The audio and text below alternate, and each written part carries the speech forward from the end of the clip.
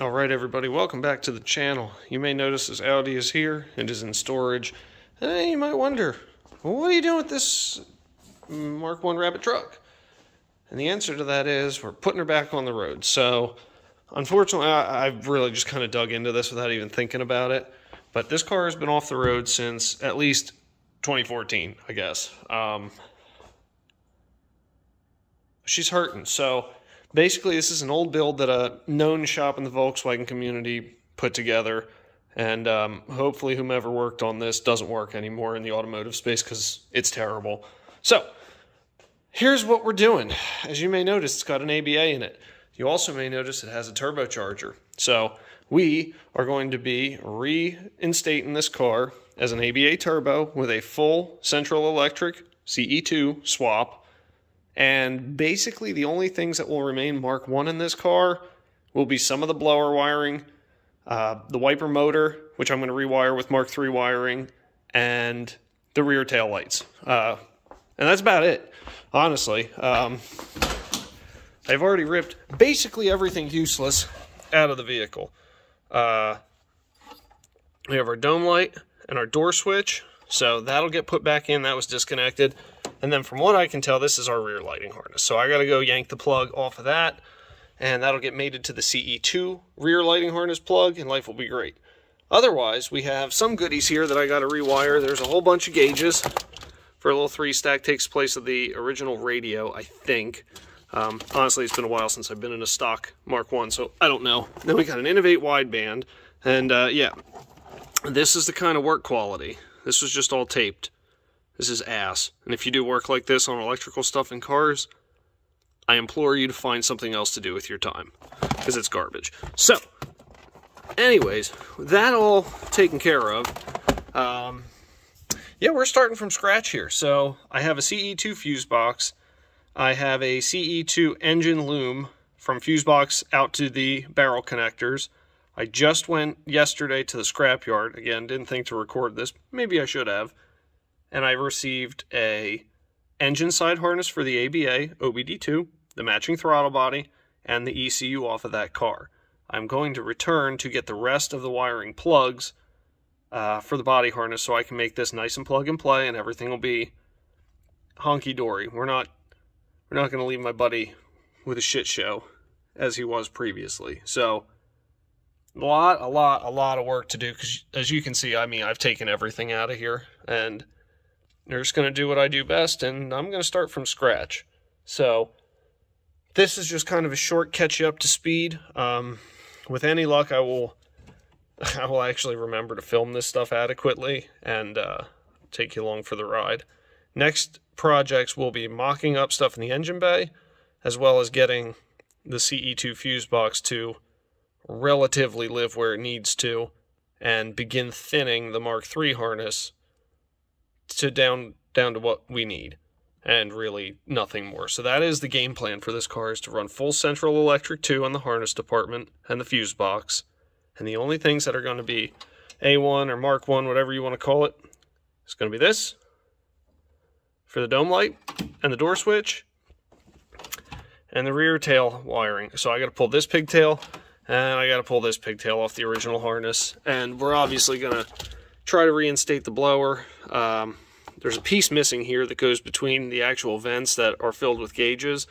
So, I don't know how this is going to get done yet. I have to talk to my customer and decide with him what it is that he would like to do and how he wants this to look. That aside, we got a pretty straightforward project ahead of us. So, why don't I climb out of here?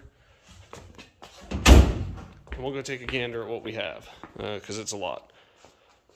So the fuse box is here.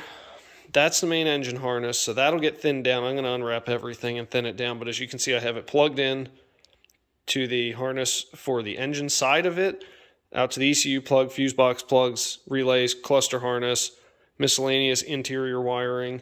More or less, we're going to use as much Mark 3 as we can, because I don't know if anyone's familiar with Westmoreland Mark 1 cars, rabbit trucks. They weren't exactly known for being the best wired vehicles. Now, I will also concede that Puebla produced Mark IIIs, aka basically all of them, were also not wired that well. However, the wiring quality is better. It is newer wiring with better insulation on it, and so help me, we're going to make this a fully functional, wonderful little truck, and we just have to get a couple pieces. So we're going to go to Mark III stalks instead of the Mark I stalks, but for that I need to go get stalks from a 3.5 Cabrio, because if you're not familiar, Mark IIIs have the hazard switch right on top of the steering stalks.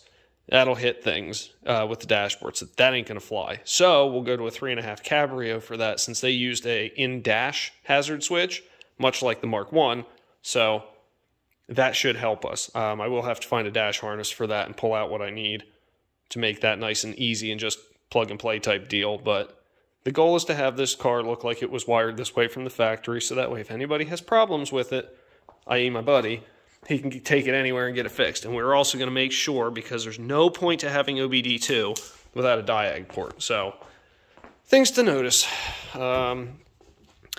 Otherwise, in regard to the motor itself, it's got a head spacer. I think it's 8.5 to 1. It's got an adjustable cam gear, which I'm not going to screw with too much. I'm going to set it to 0 and leave it alone. Some sort of unknown turbo. It's internally gated with a forge, I want to say. Wastegate actuator, which we have to clock so that the vacuum port is facing up instead of down, so we can go right to here. And yeah, a number of things. We're going to be doing manual brakes. Don't mind this. It was just for encouragement. Now that everything that is miserable has left, it does not need encouraged.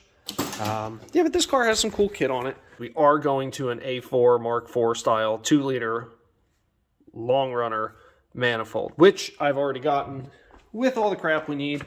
Valve cover, da-da-da, even though it does tend to complicate other stuff. But beyond that, charge piping is going to, inlet piping will come out here, MAF will still be over here like normal, and then what I'm expecting to do is run the plumbing from the turbo outlet this way into the intercooler instead of that way, and then from the intercooler over here we'll go whoop right into the throttle body.